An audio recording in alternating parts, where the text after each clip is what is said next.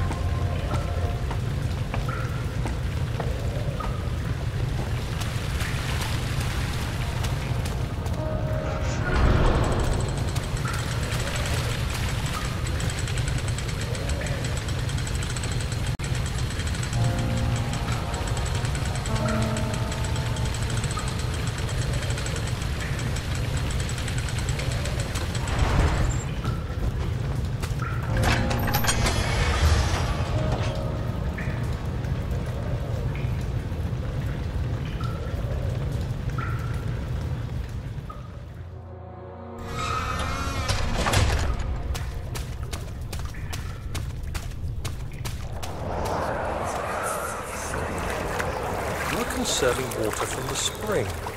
Yes, it enables me to control the water in the drain sewers to some extent. Also, it can be used for all sorts of purposes. Like for drinking? Well, that too. But mostly to run different machines. Ah, like water mills. Exactly.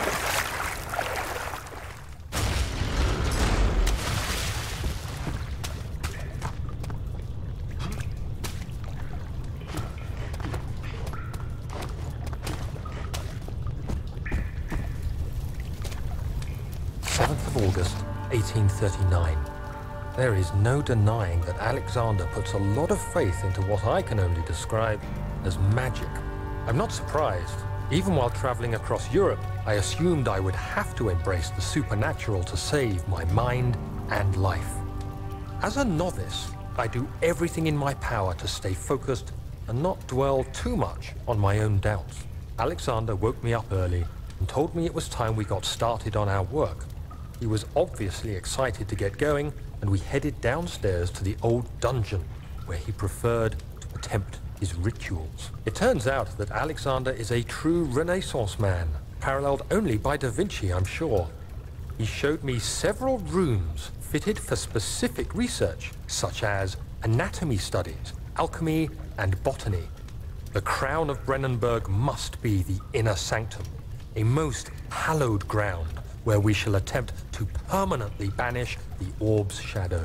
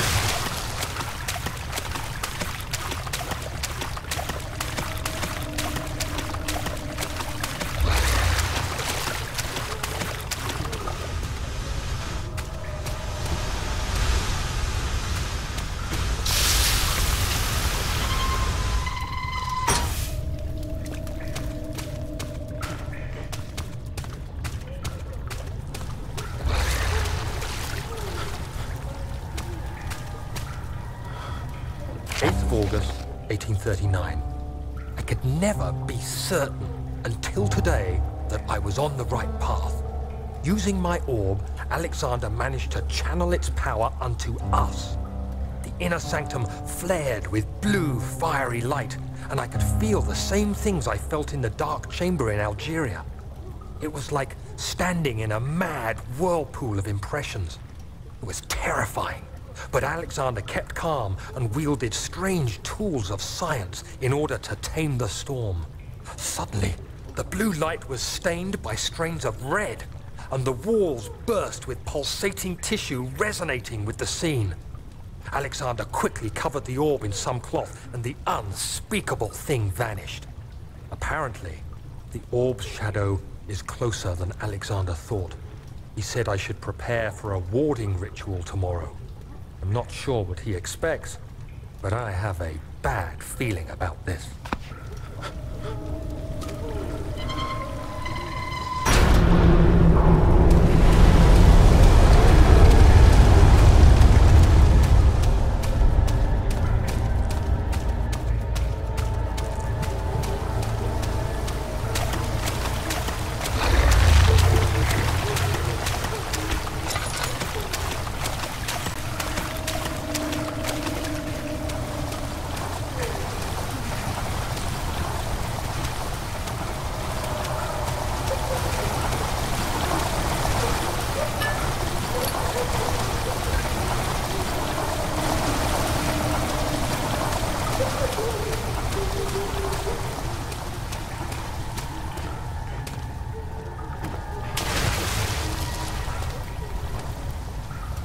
August 1839. It is still early, and Alexander is busy preparing for the ritual later today. Seeing him this worked up makes me question why. What does he stand to gain? I realize he is curious about it all, but surely there must be more. Is he so foolish he will attempt to tame the power of the orb? I must admit that yesterday, when Alexander flooded the Inner Sanctum with blue light, I realized we had but graced the orb's true potential. This might turn out to be more than escaping a creeping shadow. It might be the beginning of something truly extraordinary.